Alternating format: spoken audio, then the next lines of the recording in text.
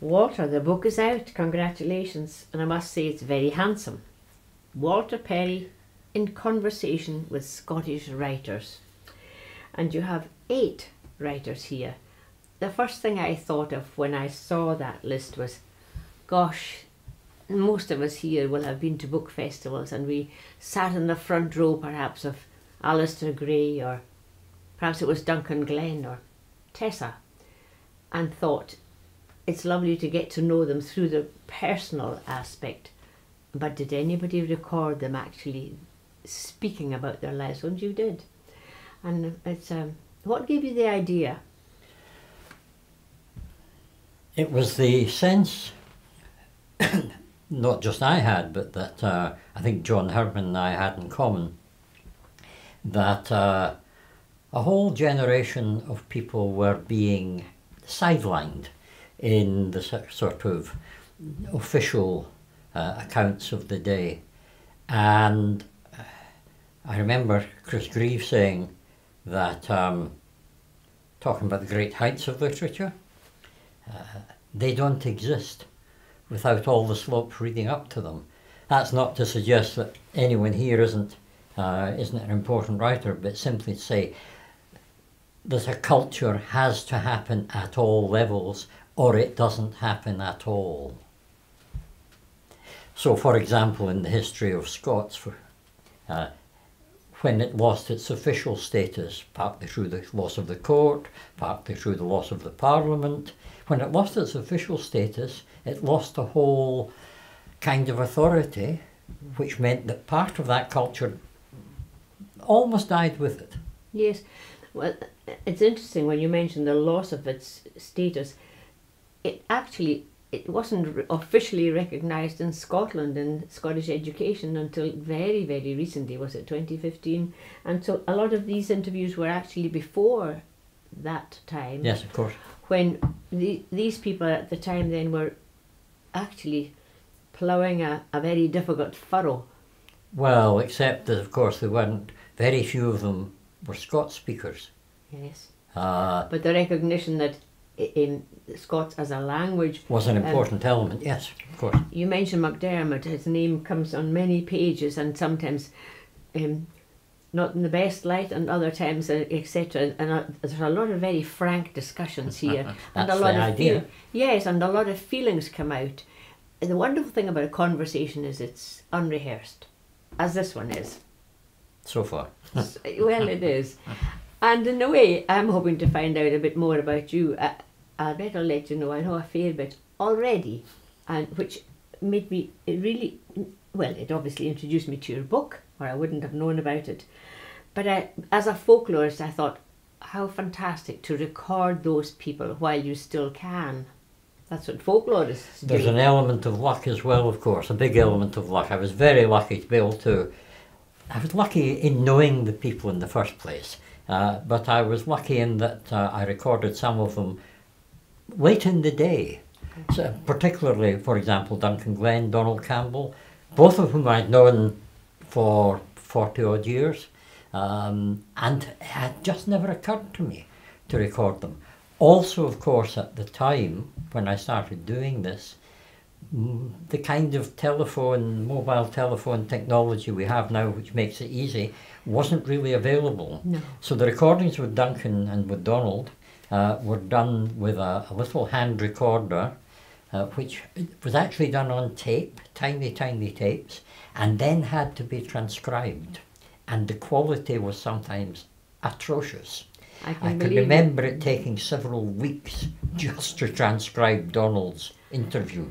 Yes, the average apparently to transcribe 1 hour of tape is 9 hours. Really? And that's for I a didn't good, know that. Yes, for a good transcriber. But you can't sit at it the whole time. No, indeed. Because it's very demanding and winding it back and so on. That's for an experienced transcriber of a good recording.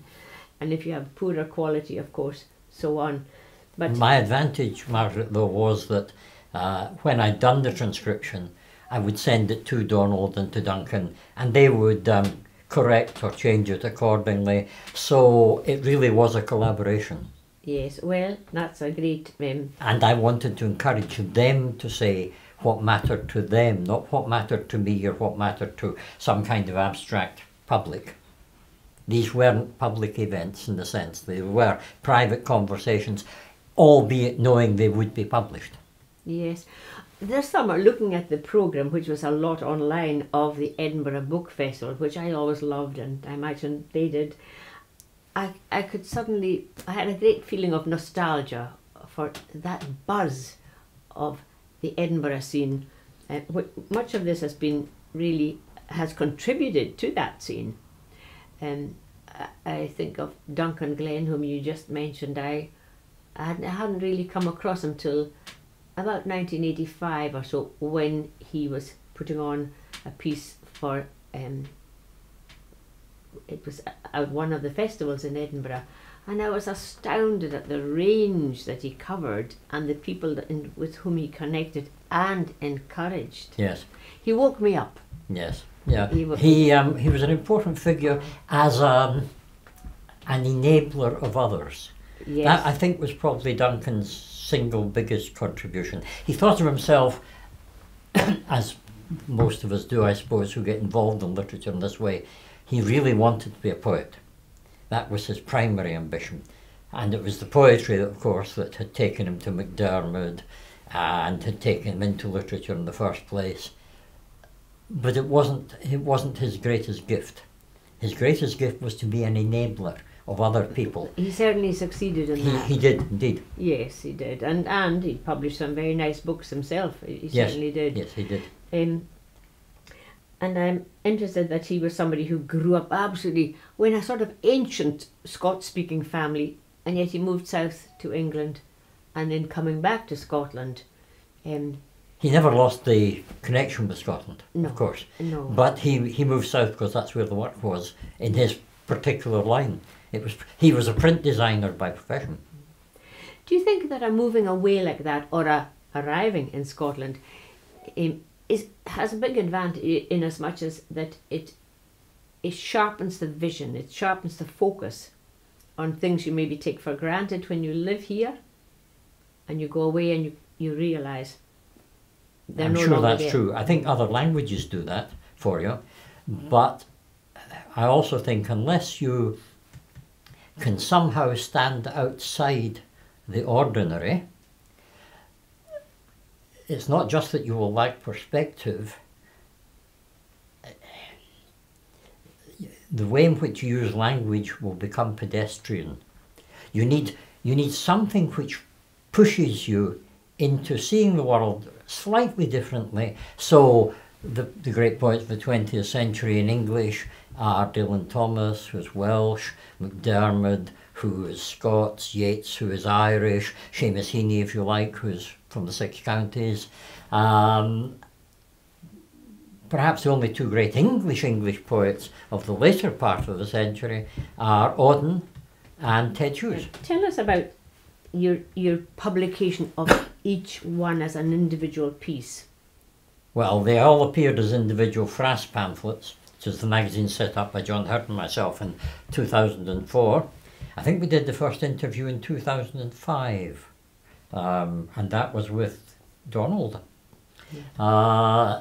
And Donald and John. Why Donald? Because Donald and John had been pals from about 1970, and they had both been leading figures in the Heretics. I first met Donald about the same time. I had published a little pamphlet of his in 1974, which was before he started writing plays. When I first met him, he was still working on a building site doing accounts. But he knew he was a writer. That was his ambition. And John, of course, was already establishing himself as a writer. So Donald was someone we knew and approachable. Yes. So we went and interviewed Donald. I believe my first encounter was at one of his own plays. Yes. In the Edinburgh Festival, and I thought he was an absolutely terrific playwright. And then, of course, it was his radio piece, The Miller's Reel, and my son played a fiddle on that. Yes. So to be introduced by a schoolboy to this was quite interesting, and Sure. he thought, oh, wait till you hear this, and it was the way it all moved. And Donald came to feel latterly that he'd been hard done by the Scottish theatrical establishment, and I think there's considerable truth in that. There are many ways in which Donald wasn't quite prepared to fit in. That's the kind of character he was. Yeah. He comes very much an Edinburgh man, but also very much a Caithness man. Absolutely, yes. And letting him tell his own story, which I certainly didn't know till I read your interview. And with his Gaelic versions of Rob Down. Yes, and I hadn't realised, well, he was, unlike most of the others, he didn't have either a privileged education or a university education. He felt a bit of a failure when he left school and went off to London. That's it. And I was very taken by his candid expression of how he felt. He said, for a long time I felt I'd failed at school, and then I suddenly realised, no, school had failed me. Yeah, that's well put, isn't it? And it is well put. Yes. It is well put. And the other one mentioning school, what she did have a privileged education, was Tessa Ransford. And it almost stung me to read what she said looking back on her boarding school education. By the time I got there, it was still Victorian. And where are we talking about? Well, maybe I shouldn't mention where it was. Oh, I think you should. Of course you should. There you go. We were physically, emotionally and intellectually deprived. And I wonder, she obviously felt this very deeply. That's, of course, the point of view of a person who, in relation to, say, growing up as a working class Scot in the 1920s or 30s, was already coming from a privileged position. She was. Nevertheless, I know exactly what she meant, and it reminds me of a conversation, or different conversations I've had over the years with both Trevor Royle and John Herdman, where the level to which they were familiarised during their education with Scottish history, with Scottish literature, with the general Scottish situation, they left school or university knowing next to nothing. And it was only as adults that they came to understand something of our cultural background, our cultural history. Yes. And in all these cases, perhaps partly because of that, to play a large part in it. Yes. As they all have done. Picking up on your mention of Trevor Royle, that name of course will be well known to people well outside literary circles. He appears as a very prominent and memorable writer in newspaper articles, and often about the war. One of the things I loved, and I could relate so well to this, when he was writing his book about the Raj, and he began with his own mother, which I think is a splendid place to begin. And she was a splendid person, by the way. Well, it was my privilege also to know her. Yes, and I just loved this. Suddenly I realised that a lot of people who had lived through the period of the end of the empire in India, who were in their 70s and 80s, and that unless you recorded their memories, it would have disappeared. And so I began with my own mother, and then got handed on, and eventually found himself, and he talks about the enormous amount of research aided by somebody who helped him with the interviews. What a great approach. Yes, absolutely. And I was really, that recognition. It's the emotional connection which makes a difference. Yes. It's no longer abstract. You're not functioning as some kind of a abstract historian. You're functioning because it matters to you. These are your people. Yes, and being a folklorist and oral historian, you can realise why I would certainly relate to that in a huge way. As I always have that concern, we must record more in case it's lost. And there's also this continuing Scottish, but particularly Gaelic theme of knowing, and Irish, of knowing who your people were. This obsession with our own history. Yes. and a rightful obsession, I would say. I think it has so much. It really does. And yes, you do get to know even writers that you thought you knew. Yes. I'd met ALASDAIR GRAY many times, but my word, don't you? I thought, well, Walter's bit is going to tell me bits that and of course you do. You bring in things. He was a child prodigy, really, wasn't Yes, he was. And he stayed like that all his life. That was his charm, or part of his charm. Yes. He was still a child prodigy at 80. Yeah, yes, and I do remember when Lanark came out, this tome. Took me forever to read it, by the way. And I was thinking, wow, I never met him. Wow, how did this come out of somebody's head? It was just, but reading him in conversation, writing and conversations are different. Very much because so. You can spend hours and hours on one paragraph, and then you get it the way you want it. But in conversation, out it comes. And he tells not one, but I don't know, dozens of complete plots of either things he'd invented or things he read, and he doesn't miss out a single motif. His memory was extraordinary. Quite extraordinary, yes. Yes. I could see the detail that he comes up with in that kind of conversation seems to be reflected in his drawings. Yes, I think Alistair would have agreed with that, actually. Would he? Yeah, I think yes. so. Mm-hmm. They were very important to him. Oh gosh me, I could see every little detail. I was almost breathless reading those pieces. He didn't talk a whole lot about his actual upbringing, except his father, whom he acknowledged as being very intelligent, and his father told him he was more intelligent. They couldn't agree on who was the most intelligent, which is an unusual children's exchange. In Scotland, absolutely, yes. The other thing about the interview, not just with Alistair, but with with most of the people in it, they were nearly all, with two exceptions, I think, they were all done with John Herdman. Yes. And it's in the case of Alistair is a novelist, and John's a story writer. Yes. I wouldn't have known really where to begin. It was the interplay of the three perspectives which makes it an interesting interview. Yes. Because John and I, although we've collaborated over the last 20 years and have known each other for half a century, John's perspective in the world is very different from mine. Yes. And, fortunately for him. But it's not a difference that causes friction, and it can cause animated debate and agree to disagree, or a rejoicing in. I think the kind of collaboration we achieved wouldn't have worked between two poets or between two prose writers. I think one of the ways it worked is precisely because we are different. Yes.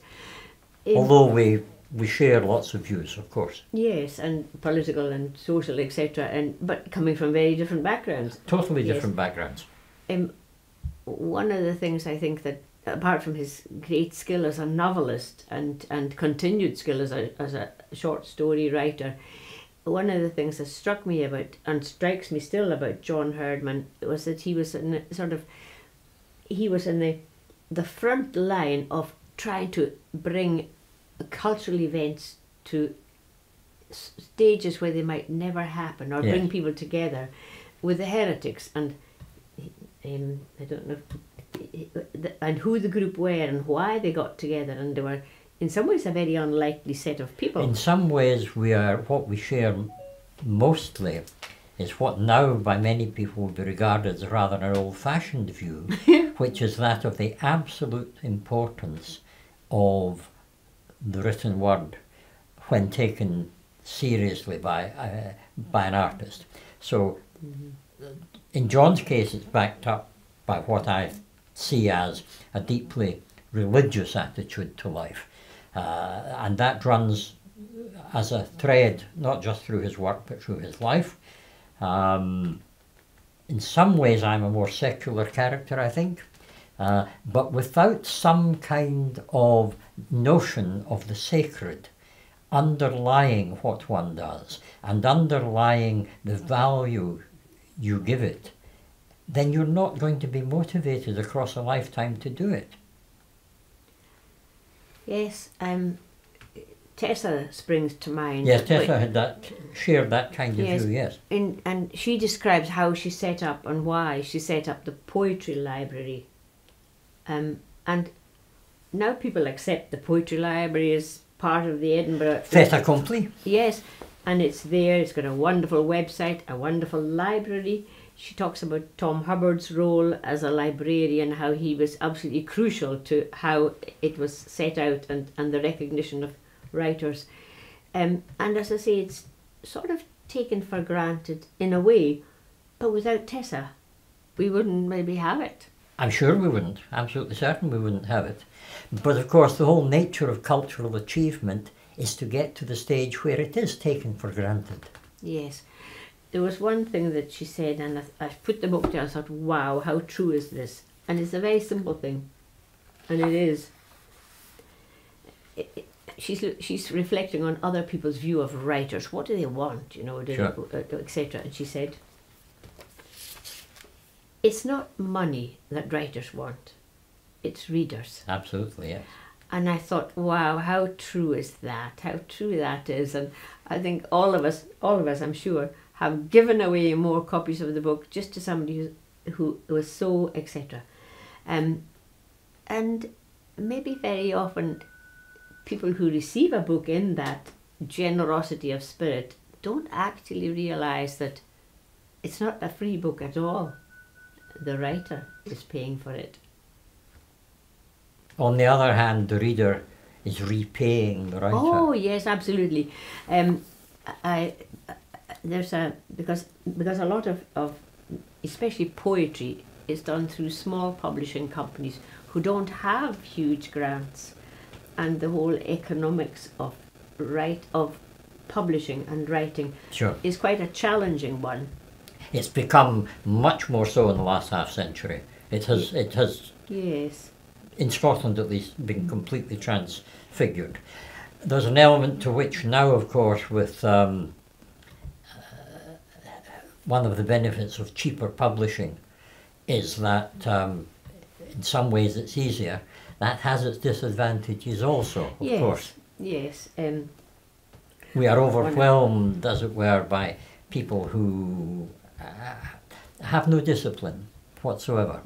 So something you wouldn't get away with in music, so the level of incompetence, which simply would be unacceptable in music, is often, that level of self-indulgence very often passes itself off as poetry. Yes, I'm not sure I entirely agree with you about the incompetence in music.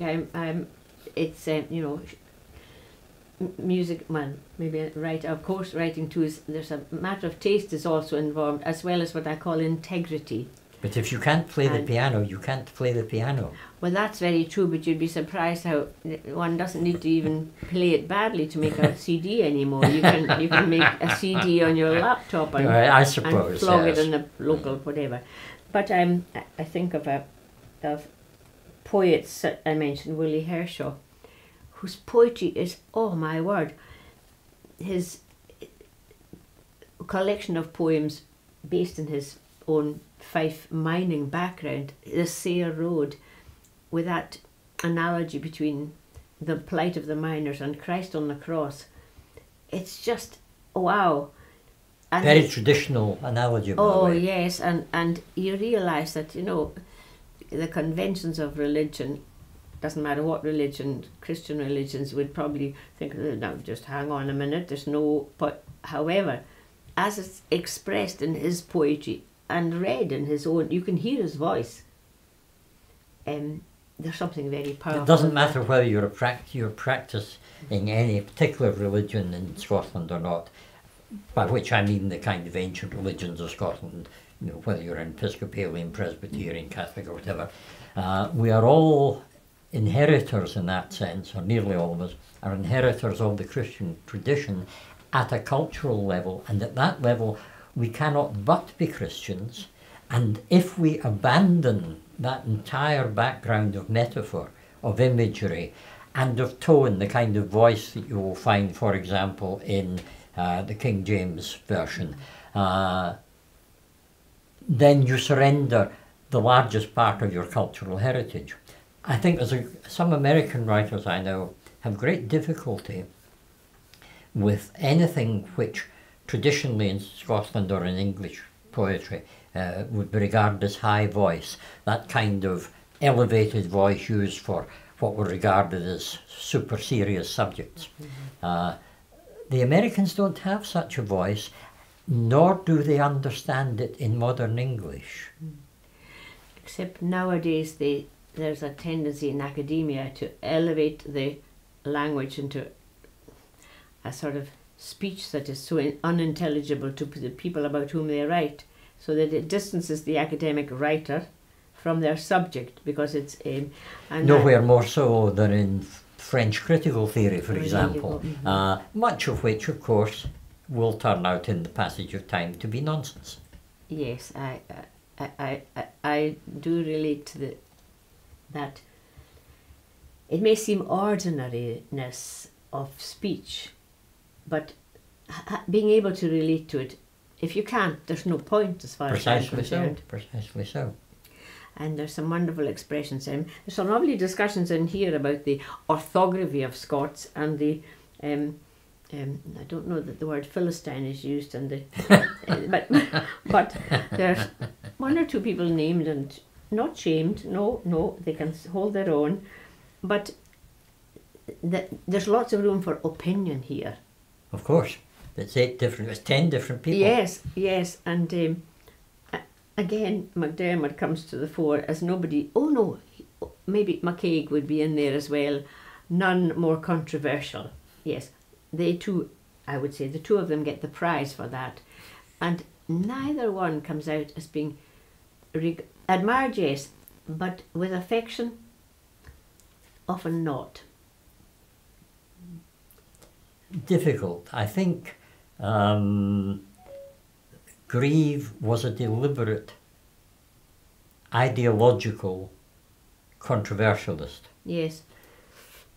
McCaig was personally acerbic, and his writings are not acerbic. No. But Chris's were, MacDermot's were. Yes. Therein lies the difference between the two characters. Yes, I did. So McCaig offended a lot of people personally. Yes, a lot of people simply didn't like him. Grieve offended huge numbers of people politically, socially, and historically, but deliberately. Do you know, I think Hamish Henderson recognised this, although they had the flighting in the news. Yes, of course. And yet Hamish was filled with admiration for him. Oh, absolutely. Which I felt that's the strength of it, because it's not a personal dislike, it's a fundamental disagreement on cultural the value matters. Yes, on the value of traditionally handed down ballads. They are worthwhile. Yes. That's who we are. These are our ballads. Which MacDermot thought well. But he was pursuing a particular line which was principally directed against what he saw as being a debasement of traditional Scottish culture. So he was the hyper-intellectual, and some of that may be the result of his not having been university educated, which McCaig was. McCaig had a first in classics. Grieve was always deferential to academics who, as often as not, some were certainly fraudulent, others not, but Grieve was so intellectually above them, and yet he deferred to them because they were called professors. You see, I hadn't sensed that he deferred to them. Yes, he very often did in many ways. At the end of the day, not, of course. He was his own man and did what he was going to do. But there was that element of deference, and I think it came from the marginal insecurity of not having had that any academic background. Yes, well, he's the only one of whom I haven't met or didn't meet, but obviously I've more than come across his writing, and he's stopped me in my tracks many times. Yes. I loved, and in fact, I have it on a little card on my wall. The rose of all the world is not for me. Again, an entirely controversial piece of writing. Well, it was made controversial by I think it was Maurice Lindsay who kicked up such a fuss about it. Yeah. Well, but it's got something. Yes, of course it really does. He's got Sam something. MacLean said of MacDiarmid, some of MacDiarmid's early poems that they were actually pathological in their intensity. That they were otherworldly in that sense. They were touched by something. Yes, you could say that about several of these. You could say that about ALASDAIR GRAY. They were definitely touched by something, and it wasn't just eccentricity. He was in another. It's a remarkable mind, and in fact, this represents such a gathering. Oh yes, and sadly, 4 of them are no longer with us.